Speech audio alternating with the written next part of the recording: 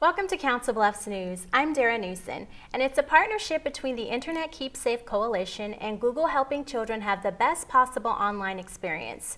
On Tuesday, October 4th, the two will host 2 free workshops as a part of a digital literacy tour for teachers, parents, and students. Joining me today to talk a little bit about this event is President and CEO of iKeepSafe, Marcely Hancock. Hi, Marcely. Hi.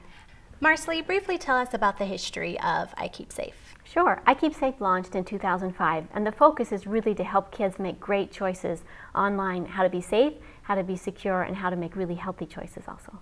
And why is this program important for parents? You know, children and youth, particularly teens, they spend more and more time with digital technology, and they connect emotionally with their data and their devices in a way that's very different than I did when I grew up. So helping parents to really understand what youth are doing and its potential impact is very important. So we're going to explore that tomorrow night here. And how is their understanding going to help, their children or their students? How will the students benefit from that? What students do today, it impacts their future opportunities. It also impacts their health. It impacts their well-being. It can be a wonderful experience that can lead them forward. It can also be a harsh and lonely experience if they don't have adults who understand and care and have the ability to help them.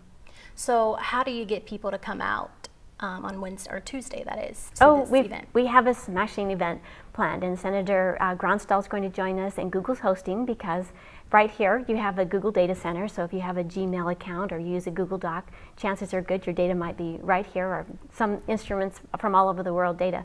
So tomorrow night we'll work with the parents and really help them to understand what are kids doing online and how can we create a network of support for them. And why should they come? Oh, it's so important. What youth do now with the digital devices, a cell phone or online or in a gaming situation, really does impact their future. It does make a difference. And why Council Bluffs?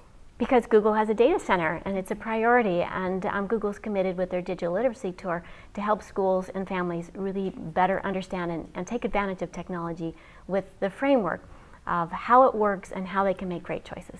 Okay. Again, if you're interested in going to the Digital Literacy Tour, it will be held at Abraham Lincoln High School Tuesday, October 4th from 6:30 p.m. to 8:30 p.m. You can pre-register at www.cb-schools.org.